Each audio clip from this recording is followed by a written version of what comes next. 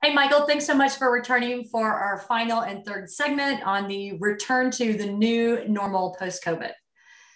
So my first question here, as silly as it sounds, in this new world, when you've got people at home, people in the office, where do you look?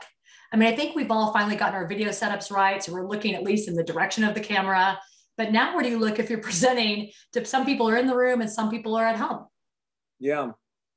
For those of you who have been watching a remote classroom, so for those of you with kids or who are somehow connected to elementary, middle, or high school classes, I want you to think about the teachers you saw over the last year who did this well and the ones who did not do this so well. Because people get very hung up in the business world of trying to look very professional, and they walk into a boardroom and they see there's a big screen back here, so I guess I've got to use that big screen. You don't. Technology is there to serve you, not you to serve technology. So I want you to think, and I encourage people to think about this. If you were hosting a birthday party, a big birthday party for someone, they're turning 40 or 60 or 18 or 80, okay, whatever the number is, and you have some guests who can be there and some who couldn't make it, but they want to be there. Think of your audience in those kind of terms, and think about how in those situations we pick up phones and we're passing it around like, hey, look, wave hi. Now, you can't be that casual. But could you take a laptop and put a laptop in front of the conference table and have everyone there so that when you're talking to the audience, the laptop is right there and the real people are right here and you're able to keep all of them in your field of view? Yeah, you absolutely could. Could you have two laptops even? One there, one in the back of the room so people could see those folks as well? Absolutely. So take command of your space. That doesn't come across as you being casual or sloppy. That comes across as someone who is so comfortable that they actually are going to rearrange their physical space, not to make themselves look good, but to help the people around them. And that conveys presence and gravitas and confidence to any audience, whether it's clients or internal or whoever the audience might be. I like that. Here's another question is, how do you keep both audiences engaged? It's kind of like you've got the people here and you've got the people on the screen, and how do you make sure everybody's engaged in, listening to what you're having to say? I'm going to answer that question for two audiences, actually. I'm going to start for an audience you did not name, which is this. If you are going to be hybrid and you're going to be remote, it is your job to break the cord of multitasking, to stop doing it. And I know we've all been doing it. I know we've been doing it for 15 months and we all think that no one notices that we're doing it. And we're like doing this thing. Oh, I'm totally listening to you, Melissa. I'm just writing notes on what you just said. And I may or may not be writing notes. If you're a hybrid, meaning that you're the one who is remote, it is your job to not multitask. And if you're doing something that is absolutely relevant and even essential for the interaction, name what you're doing. Hi, team, I'm just pulling up that PDF you just sent around. Or actually, I'm waiting to make sure the attachment made it to everyone's inbox. Whatever the thing is, otherwise, don't multitask. Make the application full screen, hide your mouse, clear your desk, put your hands behind your back. I don't care what it is, because the thing is, if you are shown or you are showing yourself to be multitasking and not attending, the people who are in the room, they don't have that same sort of, either luxury or detriment, however you want to think about it. So stop multitasking if you're remote. Now, on the flip side, let's say you are the person who's teaching or presenting or leading or running the meeting. Then it's a bit different. How do you make sure people are not multitasking? And the simplest way you can do that is just remind people that you can see them. So if they're not on video and you do have that level of kind of power or suggestion or clout, then ask people to come on video and make it a positive thing. Say, hey, everyone who's remote, this is the first time we have a mixture of a hybrid audience, meaning in-person and remote. So let's make sure we're all on video so they can see people's faces, and then have some fun. Move the camera around, have people stand up and kind of wave, things like that. So you break down this idea that the remote people have the freedom to do whatever they want because no one's actually looking at them. Similarly, you can name for people that you see them. Melissa, actually, I'm looking at your video right now. It looks like you have a question. Do you? Oh, you don't? Okay, sorry. I misread that. Apologies, folks. That's clever. Now, you might think that it looks like I don't know what I'm doing in that moment. No, because whoever Melissa is, i.e. you in this situation, you're thinking, oh, whoa, he saw, I was just scratching my ear. And everybody else on all their video boxes has just thought the same thing. And they've been reminded that I am now on screen, not just with Michael, who's leading the meeting, but anybody else who's live in that boardroom. So it's a gentle way to raise people's awareness of, oh, okay, I better bring my best attentiveness and my best self to this interaction. Can you be more direct than just, hey, do you have a question, Michael? And say, hey, Michael, I'm going to circle back to you, but I want to ask you a question, just to kind of make sure people are engaged and know that they might be called upon. Yeah. And actually, for folks who've watched the several videos we've made on this topic, that goes right back to that topic of question awareness and agility. Yeah. In other words, you're teeing up the fact that you're going to ask them a question or you're going to come to them. So in effect, it's like cold calling. If you were a professor teaching a class, you're alerting them to that it's coming. And it works not just for the person who is being alerted, but for everybody else too. 100%. I can imagine everybody around being like, shoot, I might get called on here.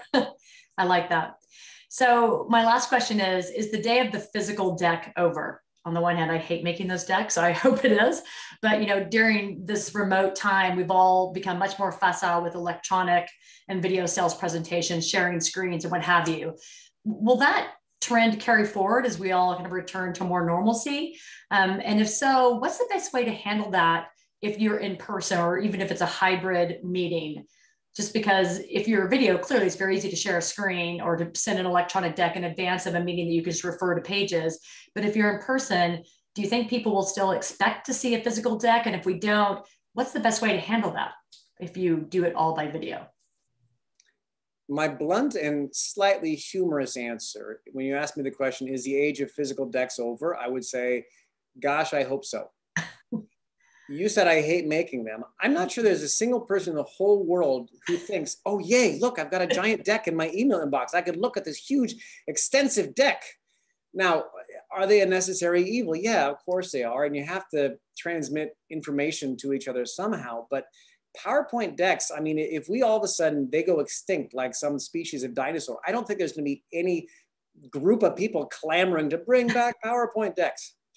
And to be clear, Michael, it's not the hate doing the decks. I like creating the content. I don't like binding them. That's the thing I hate. So the physical creation of a deck is just tiresome and boring. Yeah. Well, then you're pretty far ahead of the rest of humanity if you actually like creating the content. I mean, I'm thrilled for you that you are that passionate about the information you're sharing. And I like making some decks, but if we rate what people like to do on a list, I think either creating or reading extensive decks is probably not too high on the list. To your point, though, about just the nuts and bolts, like, will I have to make a laminated book anymore? I think that may slowly disappear. Now, it's hard to make these predictions. Of course, the death of email has been predicted since probably, 1998 or something. And Slack was going to completely displace it. Email's still here. So will these things go away entirely? Probably not. People like three-dimensional paper. They like to mark on things. But will things transform? Yeah. And should you be tech savvy enough to communicate in multiple ways? Absolutely. So the best thing to do here, and the simplest answer, is just ask people. Ask people in advance. If it's a client, it's an easy one. Do you want a hard copy of this deck? And then bring the deck anyway, so that you have it in case they change their mind. But also have a digital asset that you can show. Screen share is something people have become very comfortable doing. And there's some real advantages to that, by the way. So that's a way that you can mandate that everyone is on the same slide. You go to an in-person meeting, everyone's got a deck. What's the first thing they start doing? Flipping through their pages, right? And then they ignore what you're saying because they're looking at the deck. Now, by the way, skilled communicators can address that too in terms of what they say. So if you say up front, I'm going to walk us through this deck, but I promise you we're not going to go page by page and talk through every darn detail there. You're smart. You can obviously read it. So go ahead and put the deck aside right now, but I will direct your attention to page 4 in a few minutes. So when you do that, I mean, some people are still going to go rogue, but you're probably going to gather about 90% of your audience, and then you can walk them through the materials as you want to. But the screen share, of course, because you're in command of that, that really gives you even more direction, more ability. So you could probably find ways to do some sort of a hybrid, not to use that same word again, but it may be that we end up using both of these tools and in different situations. One of the cool things that I think people have had to do over the last year and 3 months is slowly break the fixed mindset that they have about technology. Everyone has had to, is one example, buy a ring light to make their setup look better. Everyone has had to learn how to use multiple video platforms and software. So people grudgingly are getting a little bit less of a fixed mindset about technology, and people should bring that same growth mindset to how materials are going to change, because they are. And you have now a wealth of different options, so use them. So I guess I need to go and get one of those ring things because I don't have one, A. But B, logistically, how do you actually present if you're deciding to bring your deck as a digital asset? How do you do that in a meeting in person? Obviously, the people who are dialing in can have access to it, but do you pull up a laptop in the middle of the meeting on the board table and present it that way? What's the best way to do that? Yeah, what I would suggest there, if you have a large screen in a conference room, that's pretty easy. Then you just share your slides on the screen, however you connect to that screen. So that's pretty straightforward. And you have to remember that's in effect like having a movie screen behind you. So it's going to put a lot of attention up there just because of the way we work visually as humans and how much light is coming at us. So know that that is a powerful resource, and therefore use that with great responsibility. What I mean by that is make sure you're very clear to people when you're traffic copping them to certain areas. Just like a traffic cop directing them, you can use that resource. I would not recommend that people do that same thing with a small laptop right at the front of a conference room table for the entire presentation, because it's just such a small screen. You're going to have to keep turning your head like that to pivot to the screen and talk to your audience. It's probably not the best setup.